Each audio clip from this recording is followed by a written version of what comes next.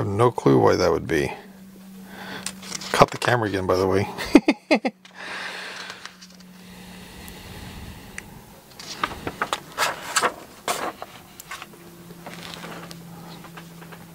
That is weird. Why in the world would you only want to do that? Okay, anyway, who am I to question? Let's go ahead and just pull that to the side. Trying to figure out where I'm going to go to the second hole. This bracket's got 3 holes. I'm going to go to the center one and then lock in there. I'm not even going to worry about the washer, to be honest with you.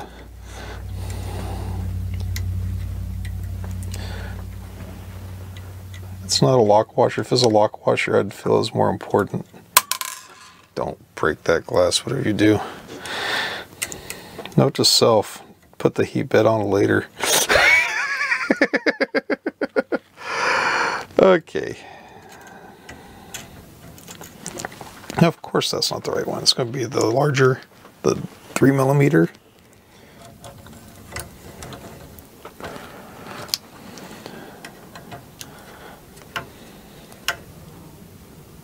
Okay, extruder is in place. That is the most important part right there. Okay, so now we're coming to the LCD screen.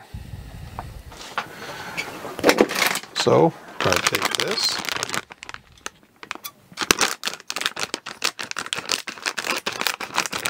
Yeah, those are pretty dull.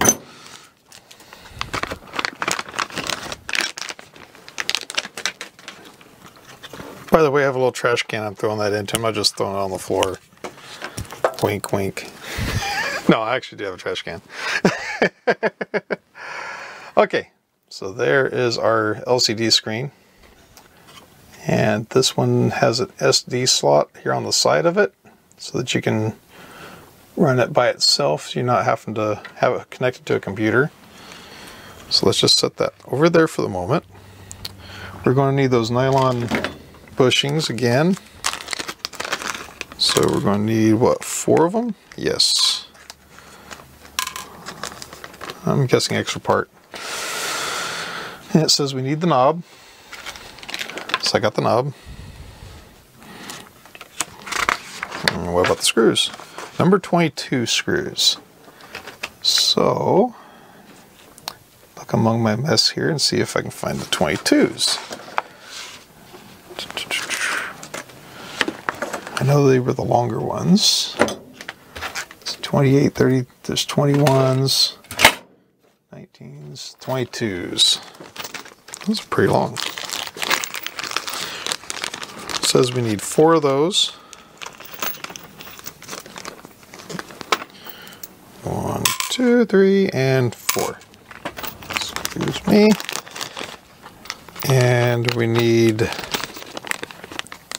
M3 nuts with number 11. That's going to be over here. There's got to be an end to all these bolts and screws and nuts and stuff, right? Come on. There we go. Hey, they didn't call this a build plate for nothing, huh? Okay.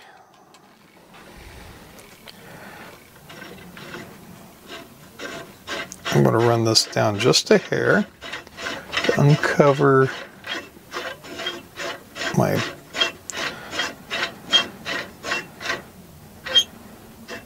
it's even enough right there. Okay, that does not have threads up here, so I'm not going to have to worry about threading anything. Let's go ahead and use number 7 washers. I'm going to go through there. It's going to go through there.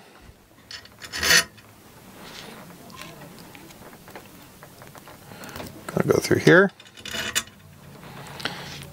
And it's going to go through here. Oh, somehow that one got away from me. So we're going to put them on here as standoffs.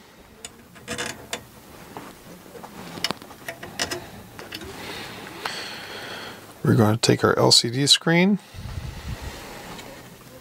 We're going to bring it in from the back.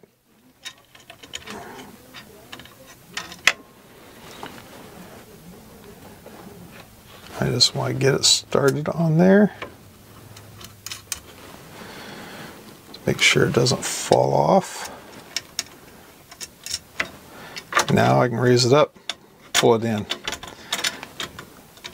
And the screen fits nearly flush with the front of the unit.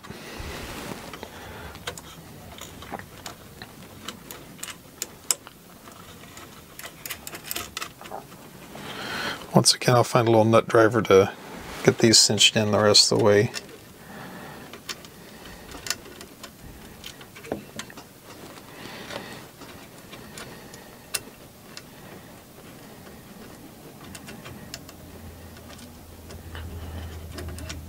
Be nice if I could look back there and see what I'm doing, huh?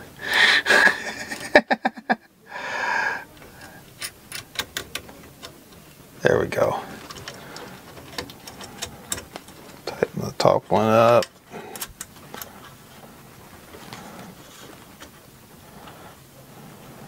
Okay. That is in place. Now, need to put the little knob on it. And it looks like it uses a little flathead screwdriver tip. So let me find one over here on the little kit they gave me. Will that one fit? It's alright, it's alright. Okay. So let me see, yeah, I'm going to turn that down like that. The screw will fit against that flat piece.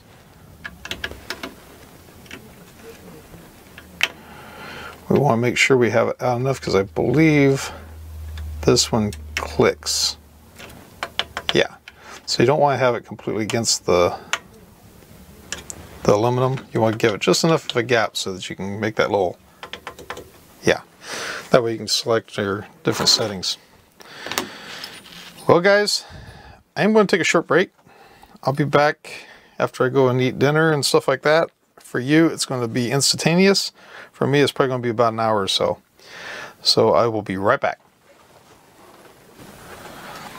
Okay guys, I'm back. So let's see where we ended off at.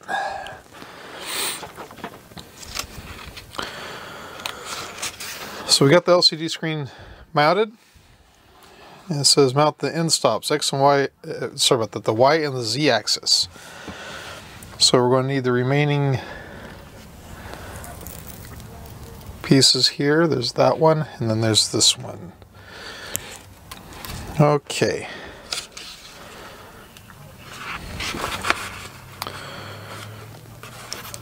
It doesn't specify what wires go to what.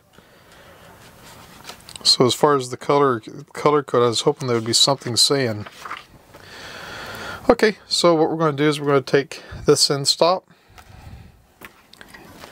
and it's going to mount over here on the side of the unit. Got it on camera? Yeah.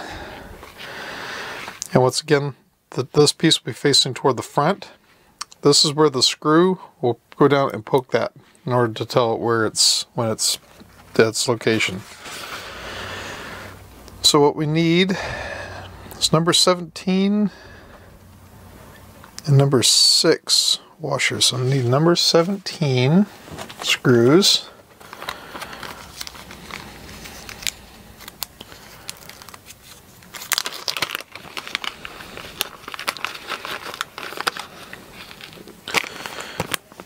And then it says 2 number 6 washers, which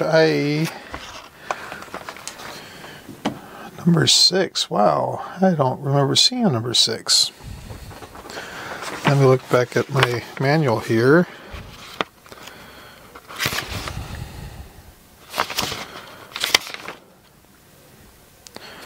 Yep, number 6, little tiny washers. There they are.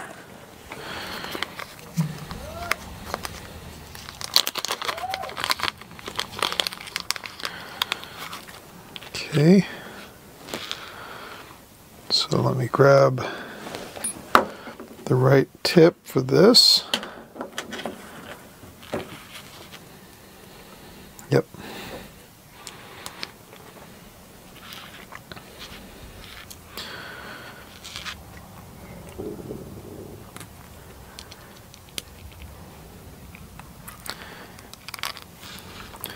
Yeah, we took about an hour, went up to Jack in the Box and grabbed a bite to eat.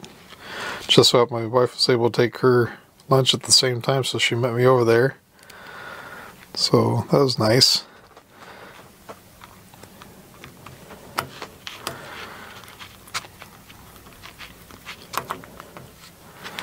Okay, that tightened up pretty fast, but yet it's not tight.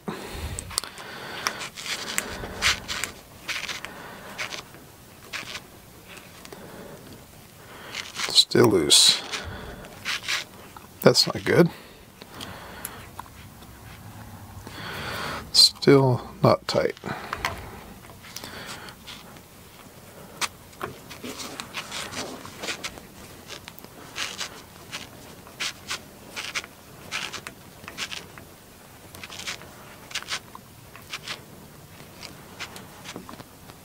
There, that tightened up.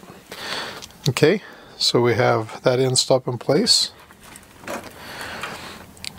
So I did that one with the blue wires. I figure I'd do the one with the red wires for the heated bed.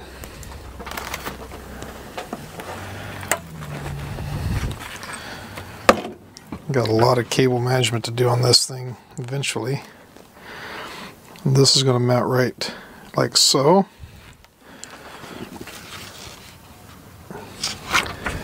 And it's wanting 2 more 17s, which I don't have.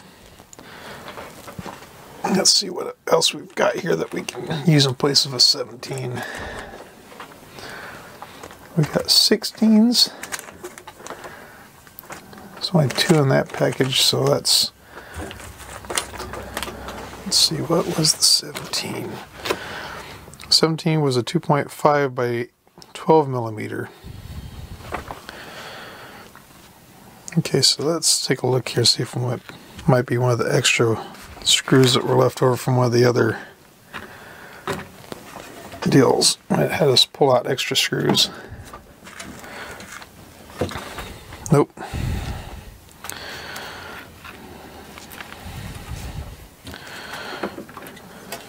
Okay, so what I may end up having to do, because I'm 1 screw short, I'll probably pick one up next time I'm in town. Let's make sure I keep track of which one it's supposed to be.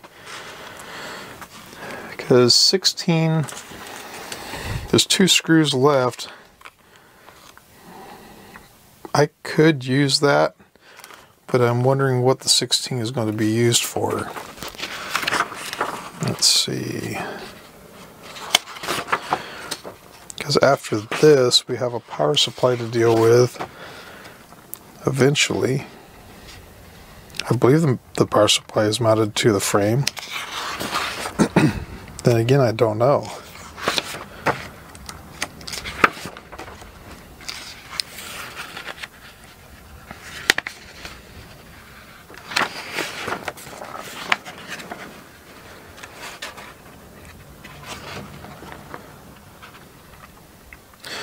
Nope, it calls for number 23.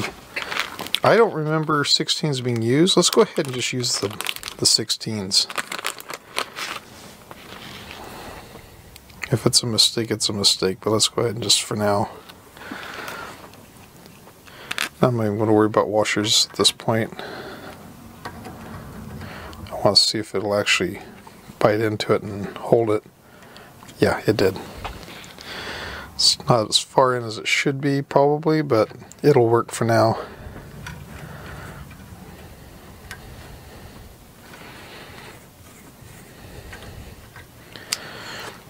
All it's got to do is have the pressure of this plate coming up against it. And then once it does that, that's as far as it goes. So it's not like it's going to be banging against it. So at the moment, I'm going to set this screw, the number 17, over there for now. Okay, so that takes care of that. Now it's wanting me to start doing the wiring. Step 1, connect wires for motors. Connect wires for X-axis motor. Now, this is where I gotta start figuring out what is the X-axis. And everybody probably knows exactly what it is. I am brand new to this, so I don't know. Okay, so this is the Y-axis.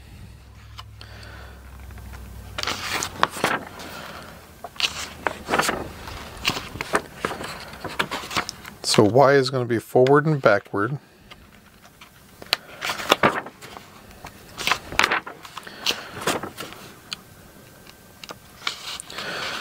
Y is going to be left and right. So that means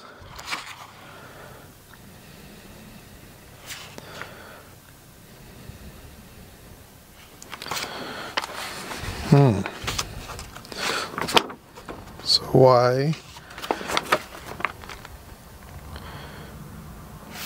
oh wait a minute, what am I thinking here? Y is still forward backward. I'm just messing up. Let's see.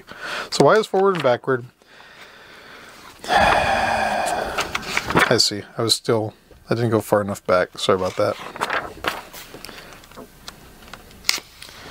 Symbol, the X-axis. X-axis is going to be this way. So this motor here is going to be the first one. So X, Y, Z is up and down. Got it.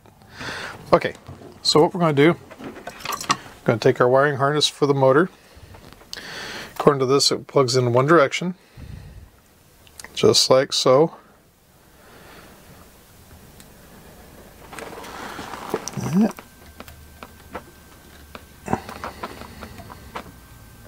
It's supposed to go just like one direction.